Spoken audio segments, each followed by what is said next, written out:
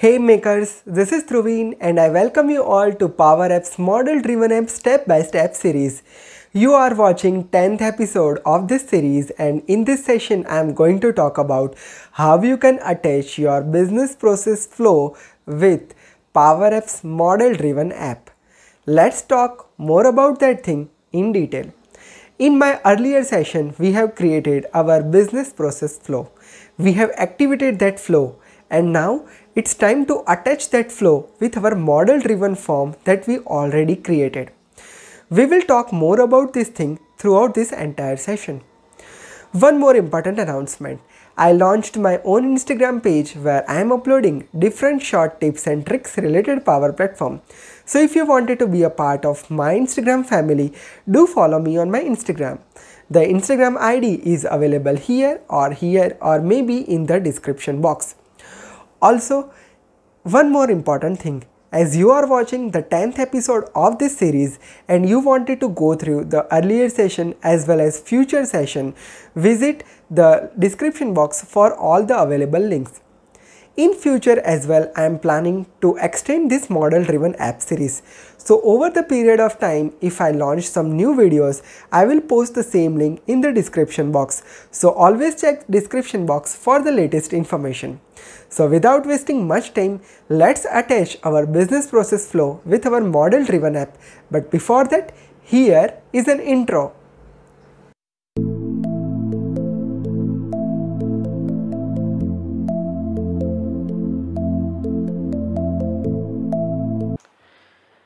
In our earlier session, we have designed our business process flow.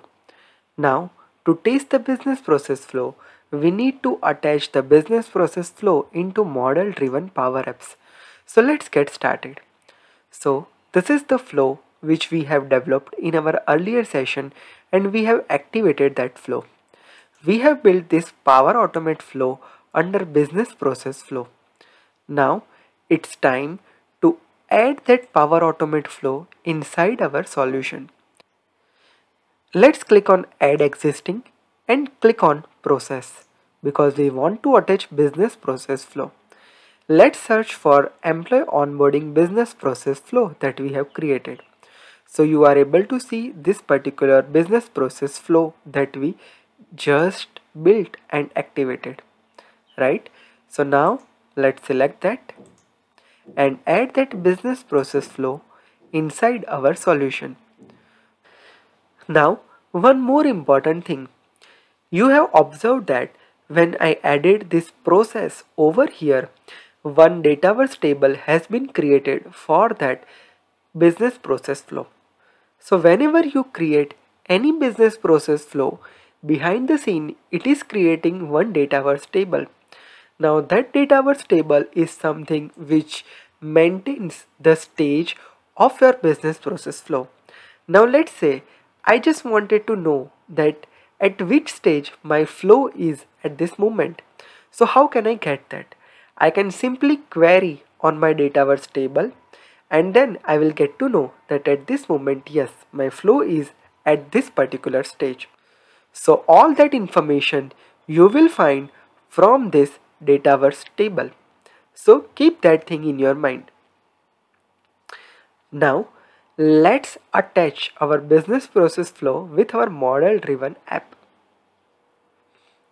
Now let's just open our model driven app that we created earlier, which is HR onboarding process, and it is showing me this screen. And over here there is an option business process flow. Click on that. It will show you all the business process flow that is available here.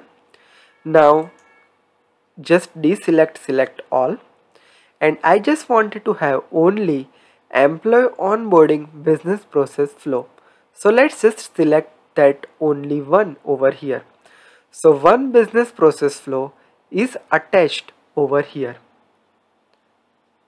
Now once you select that business process flow, you are able to see one more entity view has been attached over here, and it is looking like this. Now let's go to our sitemap and just save our changes. Now remember, in my earlier session we have created this second area section, and where we just added this designation which we actually do not need. Let's remove this one and add one group and add one sub area. From this sub area, let's select the entity, and from entity now select the name of your business process flow, which is employee onboarding business process flow that we have defined. So let's go here. You can see employee onboarding business process flow. So let's select that. Yes, and we are good. Now rename this group.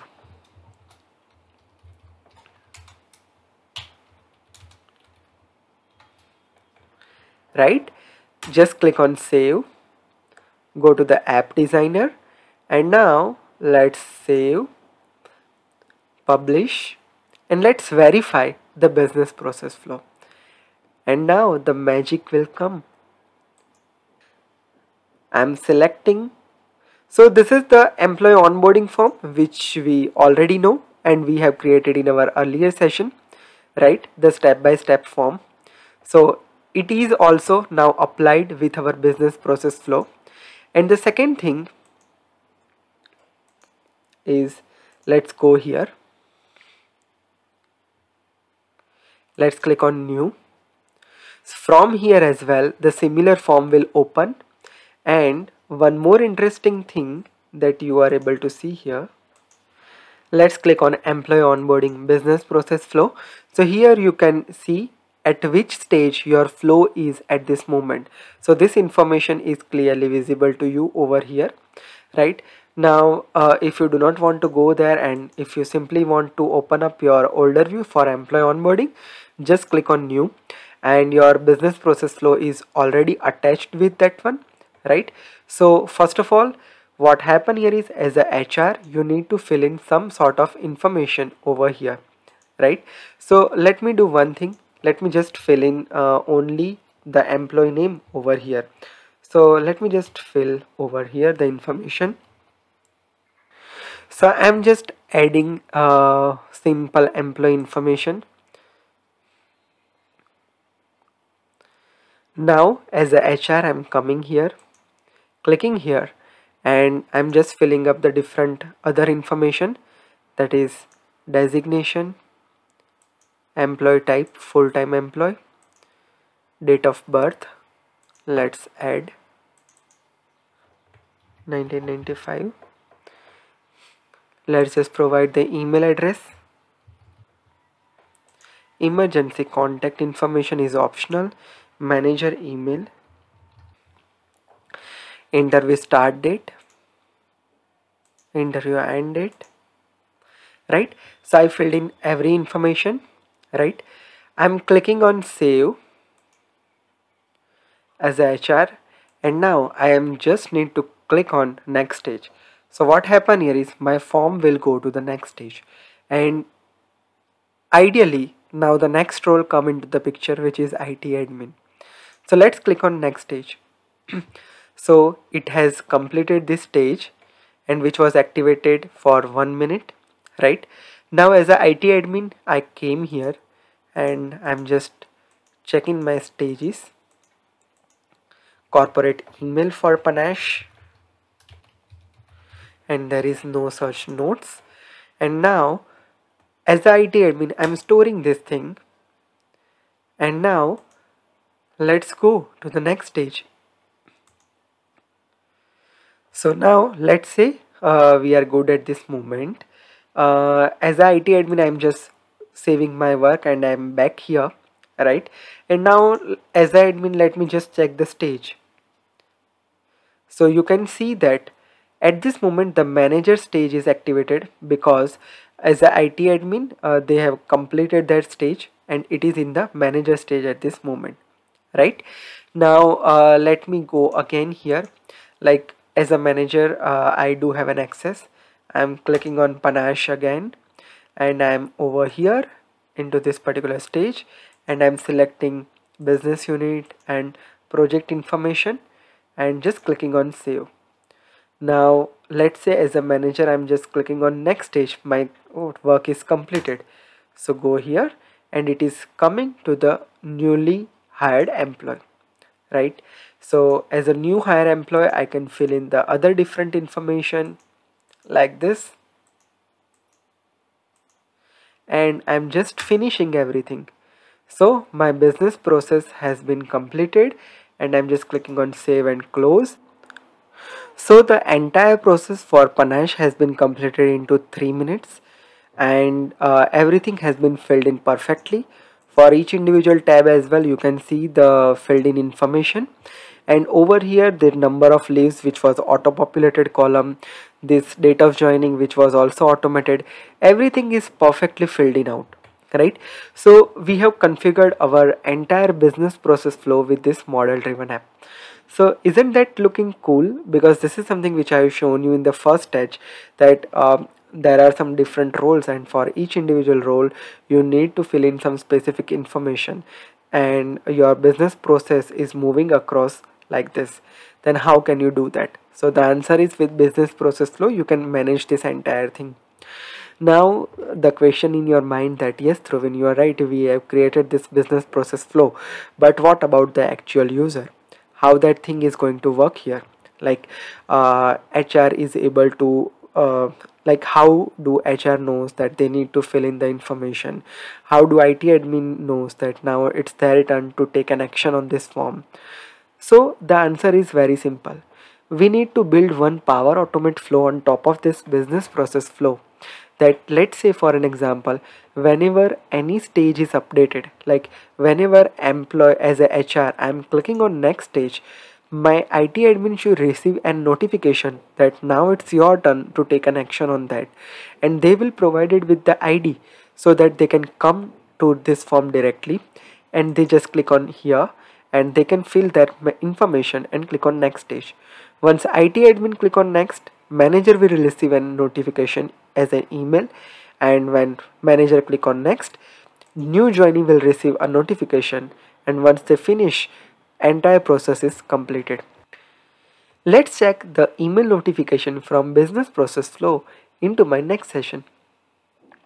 Till then, if you have any question, feel free to add your question in the comment section. If you are for the first time to my channel, make sure you hit subscribe and press the bell notification to never miss any updates from my channel. I am uploading regular content related Power BI, Power Automate, Power Virtual Agents, Teams and SharePoint on my channel. So make sure that you hit subscribe to never miss any updates from my channel. If you are interested for training or consultancy, here is the website link. Click on that, go to the contact page, and from there send your query to me. If you are interested to follow me on all my social media handles, here is the link to URL. Click on that. From here, you can follow me on all my social media handles. If you are interested to never miss any updates, follow me on my Twitter and Insta handle. I recommend everyone to follow me on Instagram because this is the platform where I am uploading different short videos in form of post, reels and IGTV on Instagram. So do follow me on Instagram to never miss any updates from me. If you are interested for audio podcasts related Power Platform, here is the podcast channel. Click on that. From here, you can listen your favorite Power Platform podcast on different podcast platforms like Google Podcast, Apple Podcast, Spotify and much more. If you are interested for different short videos related Power Platform, here is a separate channel called Digital Dhruvin. Subscribe the channel and show your love over there as well. With this is Dhruvin signing off. See you in the next session. Have a great day. Goodbye.